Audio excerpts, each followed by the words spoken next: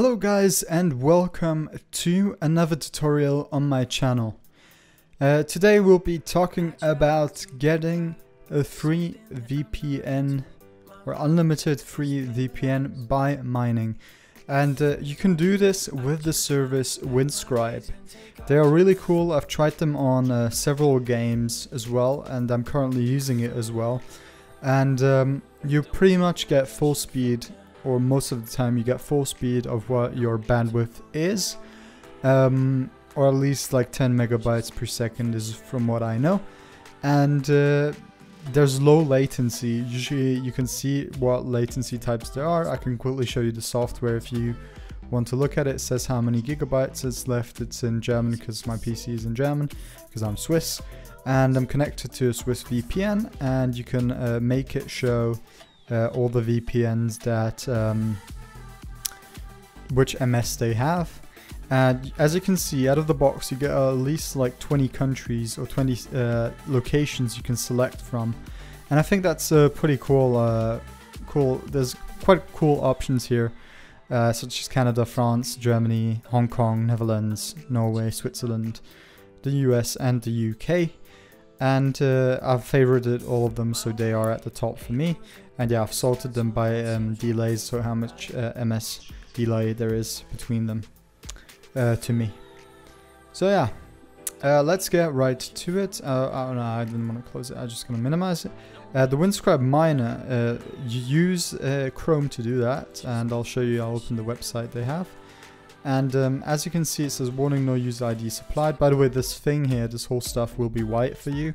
I've just turned it black with a CSS tool, or dark, so that I don't really have to look at it when it's dark in this like really bright background. It's not that great for my eyes.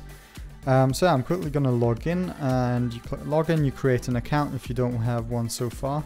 I will be giving out an affiliate code if you want to participate as well and help me out with the channel. Their pricing is also pretty good.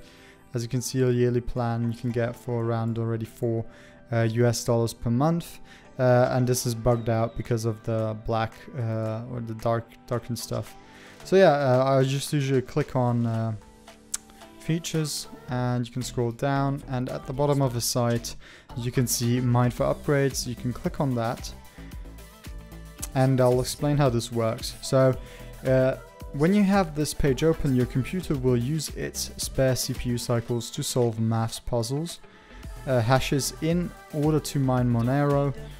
As a result, you may see that your CPU usage is higher than normal, but you can control this with a slider below. This does not compromise your privacy. We're utilizing a service provided by CoinHive.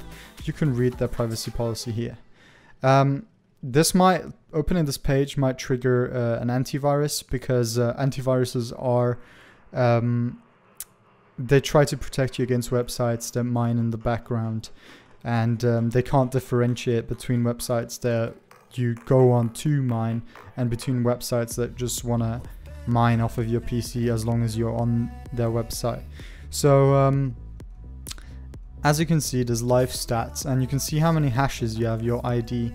That's important if you want to share the link. There's your mining URL, so you can use that on any other computer, and you can copy it and open it on another computer, or send it to a friend, and he can help you mine. This will automatically go to your account. All the hashes go to your account then.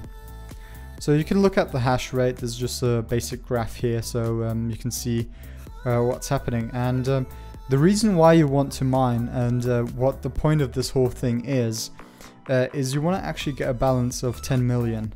And this will actually depend on your CPU, how much you can mine. What I've found is that usually the more cores you have, the better you are at mining.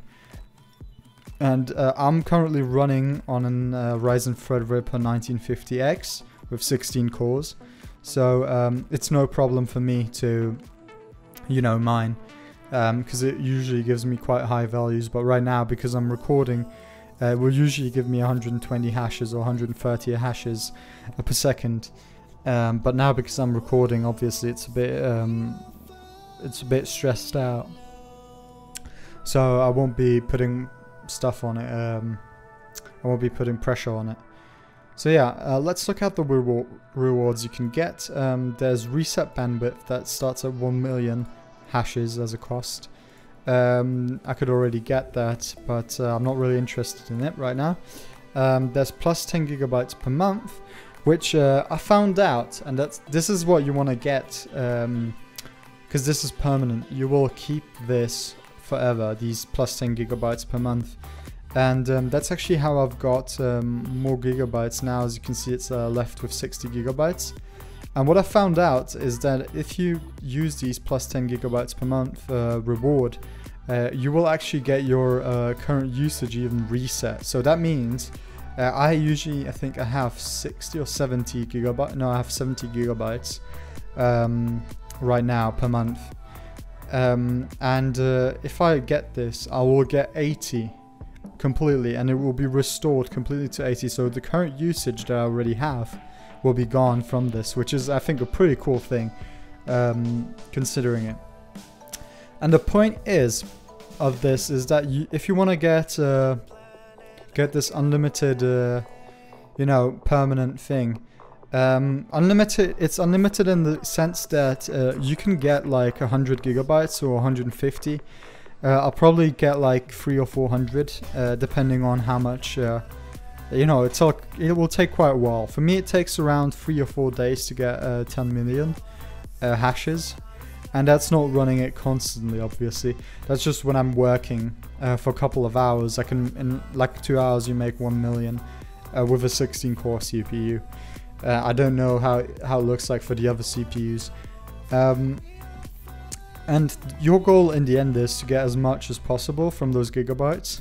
So in the end, by the time you get to the end of a month, you will still have some gigabytes left, and it will reset automatically. And you, in theory, practically, you would have unlimited VPN, because your limit is so big that it won't matter how much you use. It will automatically reset anyway. So you accidentally opened that. So you will keep getting unlimited VPN in that sense. And yeah, this is kind of what I wanted to show you guys. It's a really cool thing that you can do. It doesn't take too much time. I really recommend trying it out. And if you don't like it, you don't have to do it. I think it's a really cool alternative to actually paying them.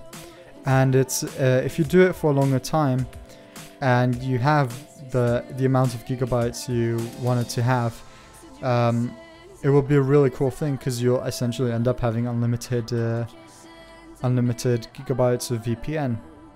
So yeah, I hope you guys enjoyed this video. Like if you liked the video, and don't forget to subscribe. And yeah, hope you guys are there for the next one.